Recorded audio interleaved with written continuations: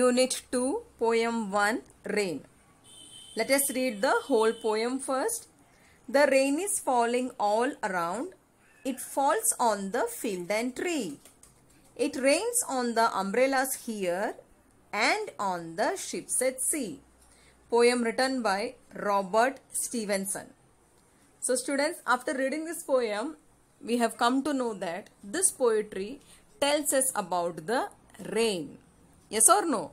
So let us read the first two lines. The rain is falling all around. It falls on the field and tree. Explanation. The poet Robert Stevenson says rain is falling all around. Rain is falling everywhere. Rain is falling on the field. See, this is the image of a field. The poet Robert Stevenson says rain is falling all around. Rain is falling everywhere. So rain is falling on which places?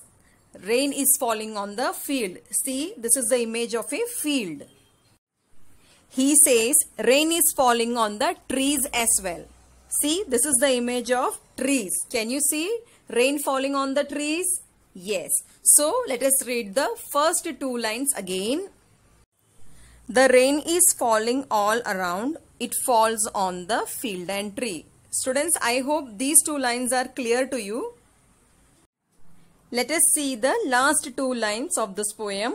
It rains on the umbrellas here and on the ships at sea. Poem written by Robert Stevenson. So, explanation.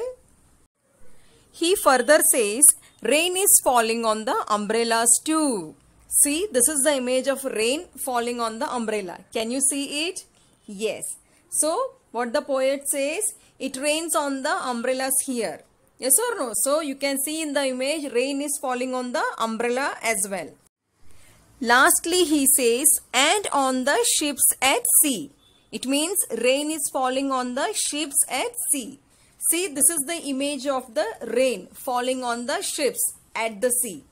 So students, let us read the last two lines of this poem again. It rains on the umbrellas here and on the ships at sea. Poem written by Robert Stevenson. So students, I hope these two lines are also clear to you. Let us read the whole poem once again. English Unit 2, Poem 1, Rain. The rain is falling all around. It falls on the field and tree. It rains on the umbrellas here and on the ships at sea. Poem written by Robert Stevenson. Students, I hope this poetry is clear to you. Thank you.